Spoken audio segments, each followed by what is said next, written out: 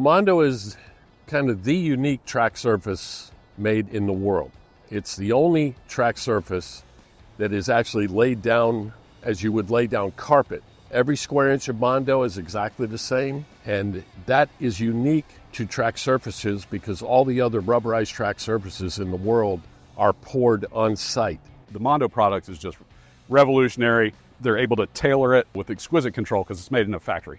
They alter the particulate size, the porosity of the air that's entrained between the particles as well, the thickness and the thinness of the material. Here we've probably got a thicker version than what they would have at Paris, just because you want the longevity here, whereas in Paris you just want it to be flat out fast. The track that they're laying down in Paris is probably a very firm, thin layer of Mondo put down specifically to run fast times. And the reason they're getting those times is the reaction of the energy that a foot placement on the track and the energy it gives back to that athlete is allowing that foot to come back off the track very quickly, and the repetition of that is just going to drop times.